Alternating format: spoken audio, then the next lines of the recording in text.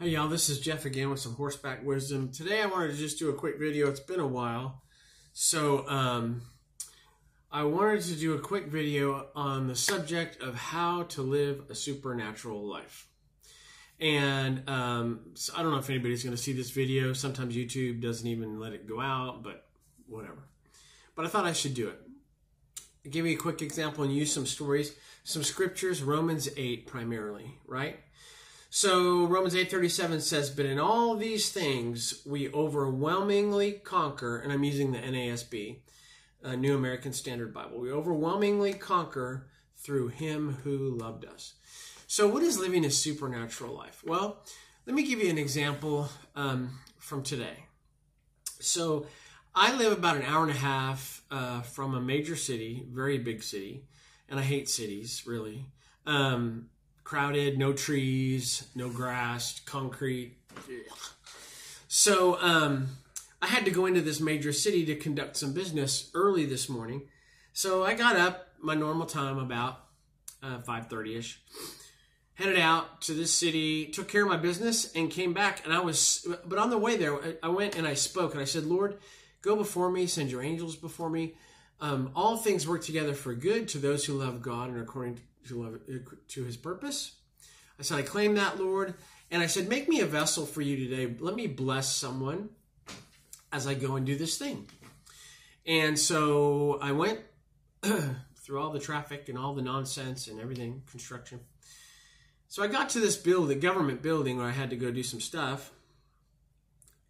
Parked my car, got out, walked out, and there were these guys in wheelchairs. So I said, hey, how are you? Good morning. And the building didn't open for the public for a few hours, but these guys wanted to get a jump on stuff. And I had access to the building for a different reason.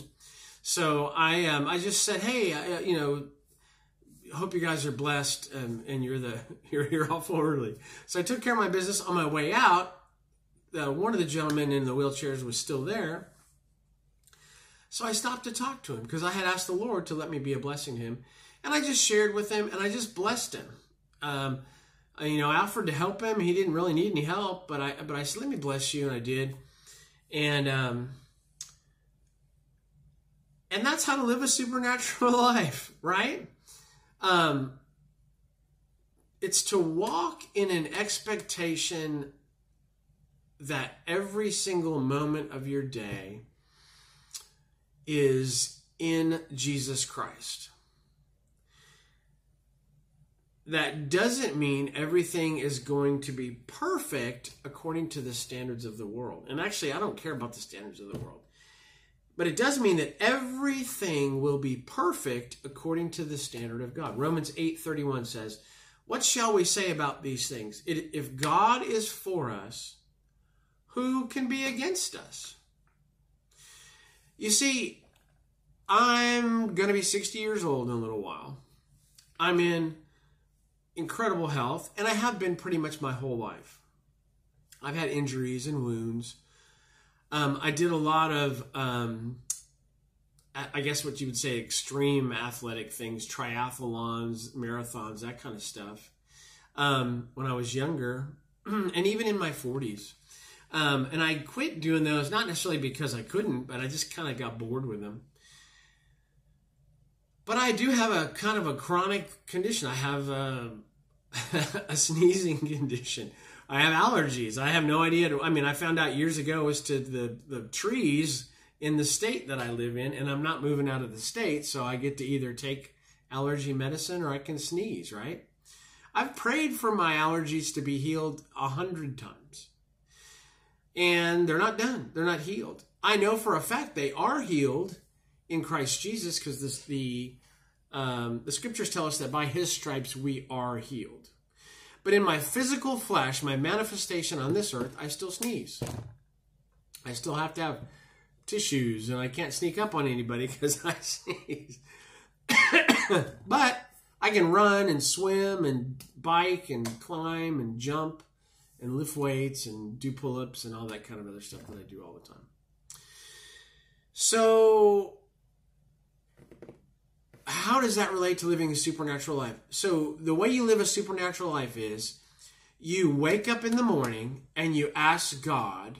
George Washington Carver did this, and he invented 600 things from a peanut. You wake up and ask, God, what do you want me to do today? And let me be a blessing for you today.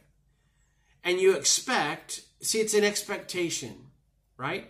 Why is it an expectation? Because I have the word. David said, I have hidden your word in my heart so that I might not sin against you. I'm not going to knowingly sin. If I do sin, if I have a thought that's sinful, I rebuke it. I take it under authority. Paul says taking every thought captive, right? Against anything that sets itself up against the knowledge of God. Take all those thoughts captive. Oh, I don't like that person. Oh, that's captive. I wish I had. Oh, that's captive. Nope. And then when you go about your day, you ask God, hey, Lord, make me a vessel for you today. And watch what he does. Boy, I do that, and you just see amazing, crazy stuff happens all the time. Sometimes you get to pray for someone's healing.